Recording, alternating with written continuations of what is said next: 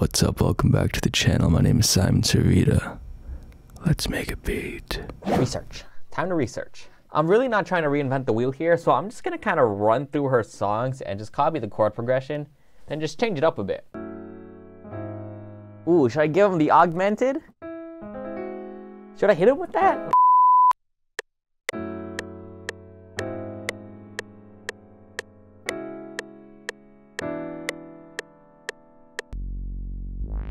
Really soft. How's that soft? There we go.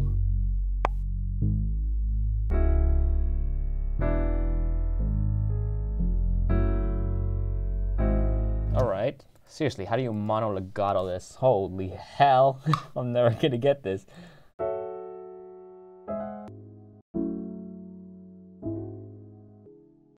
It needs guitar. Damn it, I really have to learn this jam. Nah. My baby.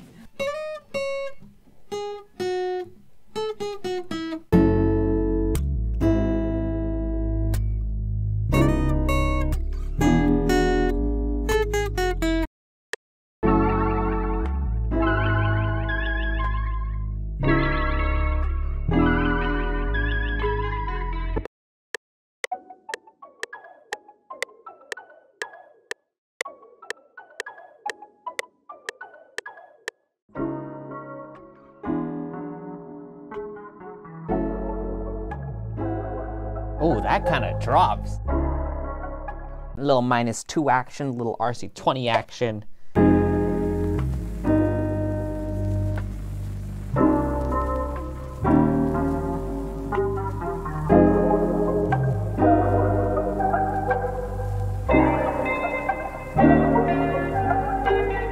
Yes, sir. Let's do some more. There he is. Hello? Can you hear me? I can hear you. Can you hear me?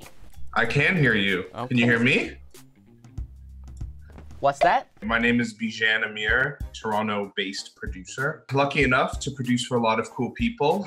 I guess most notably, I produced on Ric Flair Drip with Metro, Offset, song with Lil Wayne, Big James, released earlier this year. Produced on some Bryson Tiller stuff, Party Next Door. Executively produced the Tommy Genesis project. She's pretty cool. She's Canadian. Shout out her.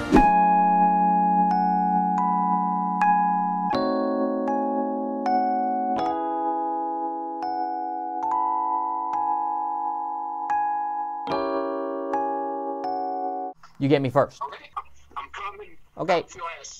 Be ready. All right. Uh-oh. Let me put this down really quickly before I go.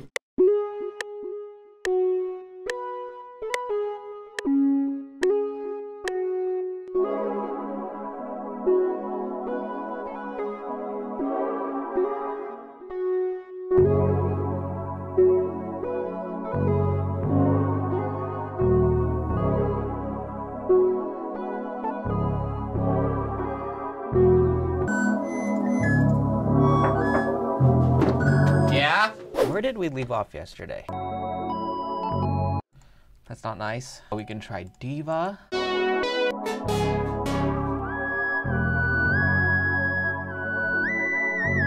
Ooh, this one is clean.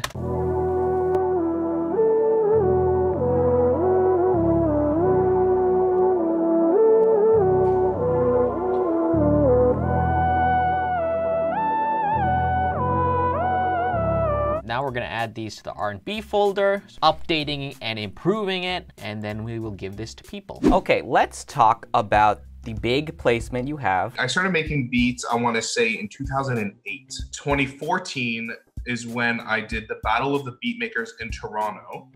And that is where actually I met Metro for the first time. He was one of the judges. From the 3 beats that Metro heard, I think he liked them. And I ended up connecting with him after the battle, about a year later, actually. And I just was like really developing a personal relationship with him as opposed to like a working one. I didn't really send him anything to work on ever until 2017. I made 3 melodies, which I thought were cool. And then I was like, oh, I'm pretty tired. It was late. I had school the next morning. I had school that day. No, let's just do one more, like something easy, something simple. And it was literally like that ended up becoming the Ric Flair Drip melody. It was like the one where I was like, should I, shouldn't I? A week later, I was in a movie and I got a text from him with like literally just a screenshot of like the FL project. And then a week before it came out, so October 31st, 2017, he just texted me. He's like, hey, we have one. It's on this Halloween project, me, Savage, and Offset. And I guess the rest is history. It just got certified like yesterday to be 6 times platinum. Yeah. Congrats. There is, can't forget this. So there's this guy named Bijan Amir. He's signed to Internet Money. He gave me a couple loops. I'm gonna make some beats, send it back over to him. Little hot potato action. That's like boom bap storytelling stuff. I'm liking this one right off the bat. Just kind of rearrange it so that it's a bit more sample vibed. I'm thinking like smooth Rhodes chords along with that bass.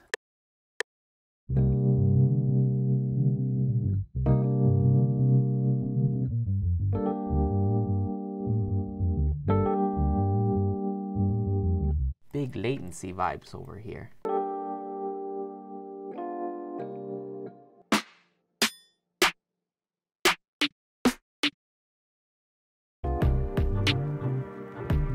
Oh, I kind of like this.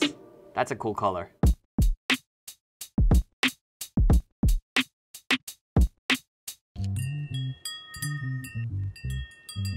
Ooh, just throw some of that on there at the beginning. That'll be crazy.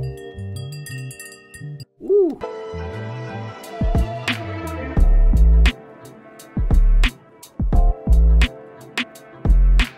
This kind of reminds me of GTA music right now. Maybe quick writing session. Yeah, this distance. 2, 3, 1.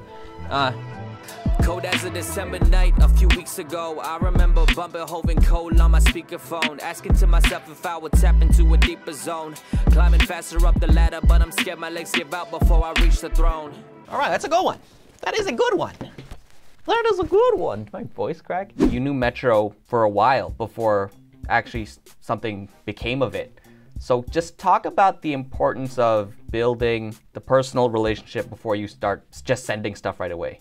I'm a firm believer that in the music industry, it's 80% networking and relationships and 20% music. If you are on good terms with a lot of people, they'll be more inclined to work with you. From what I've seen and from my experience, having a good personality, being humble, being willing to learn, just being genuine, just being yourself, I think is extremely important with people. I've been in situations where I've met someone for the first time, did a session, whatever, did a song, and like never spoken to them again. People are way more receptive to having first a personal relationship and then kind of building off that. Another.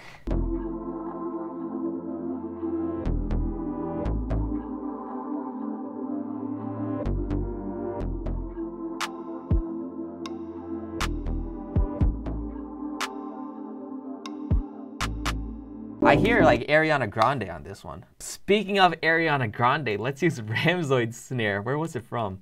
Oh, you're so weird. Oh, he's so weird. Something about like R&B like this, I feel like I have a bit more freedom when it comes to color and stuff. Oh, let's use the scrape. I never get to use the scrape.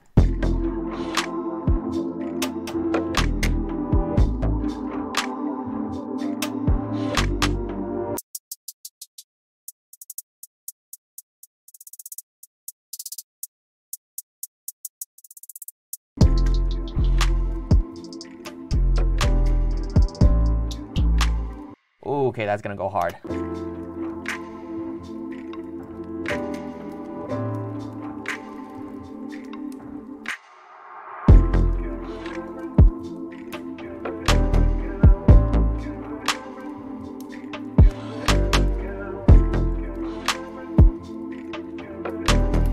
Good one. Next one. Let's do like one more. But I am hungry though. How do you think you can build that personal relationship online? You have to be more aggressive online to like kind of get their attention, but you really just have to know when to say something and when not to say something. Like, don't bombard someone every day. Hey, how's it going? How are you? Hey, comment on a post. They release something, fire emojis.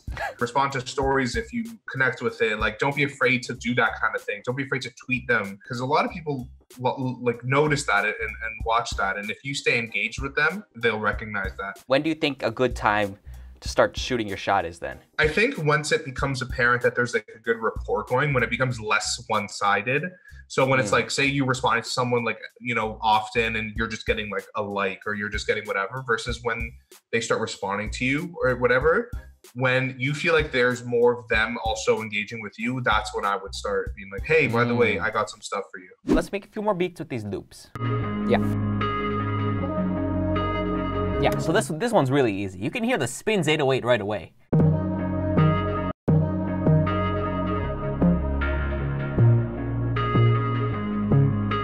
Eugene gave me like a tip specifically. I sent him the R&B pack, and then he told me that I should start stemming out my melodies. Right after you have the main sample, just kind of put down the other instruments one by one. And now that I'm using his loops, I really see the appeal, because now I can make them unique, put them into own mixer channels, you know, do different processing, different arrangements. So it's really helpful.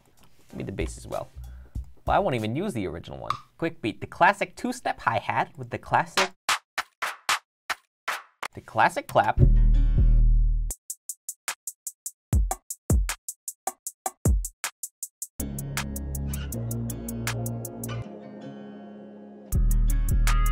I'm kind of down to try this. What if we made this unique as a sample? We reversed it, kind of made it like swell.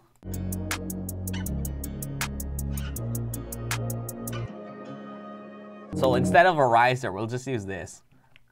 It's pretty lazy of me, but it's kind of nice.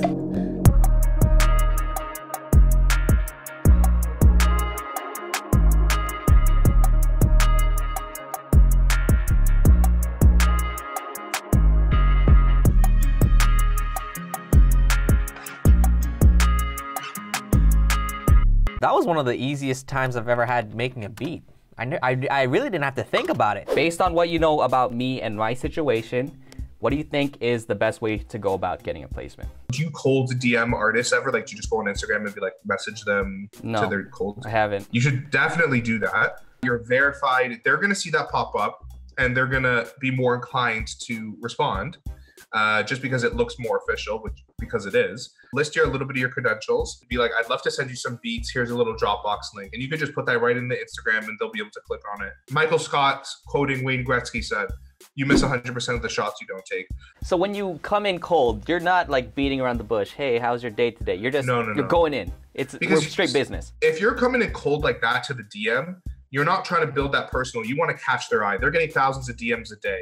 Then once you caught their eye, then you can start building the personal relationship. All right, and we're also doing like a little betting pool. So what do you think the time frame is on me getting my first one? June 2021, you're gonna have one. June 2021, okay, gotcha. Do you want to shout anything out? I do a producer podcast with my partner, Nick Henriquez, called Thoughts in Stereo, at Thoughts in Stereo on Instagram. Tips, tricks for producers, little stories like these that we both have. We try to be as unbiased as possible, and we have a lot of great guests on. Ready for awkward goodbye? Here it comes. This is it. Yeah, and I'm ending the call. Here we go. 1, 2, 3. Here it comes. Right there.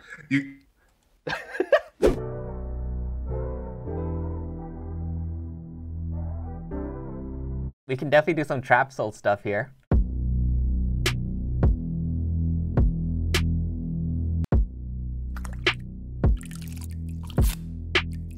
Ooh, like a sexy little water loop. Let's chop something.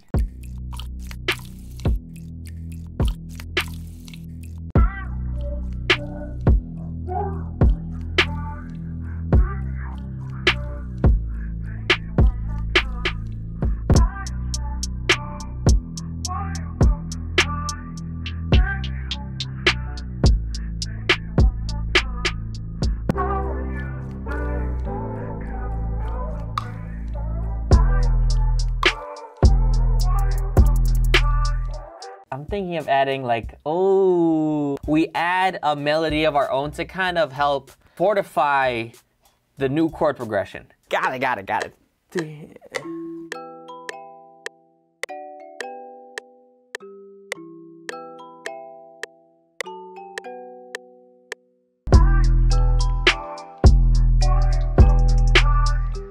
You think if I tame the high end, it'll sound less Christmassy?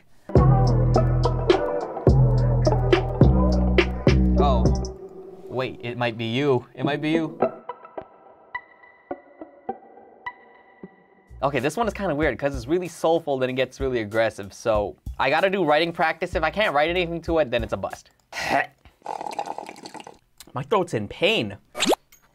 Not in that way. Yeah, get the distance. 2, 3. Okay, big dog, big man, doing big things. I'ma go medieval, call me Ving Rhames. Catch me running this league like I'm King James. 2018 when the king came. Big dog, big man, doing big things. It works during the soulful section. That kind of works. 2018 when the king came.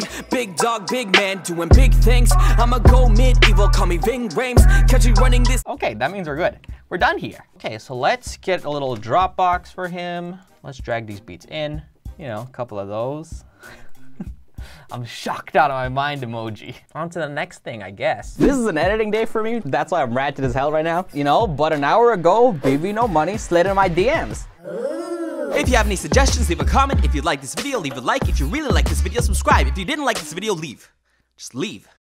Get out of here.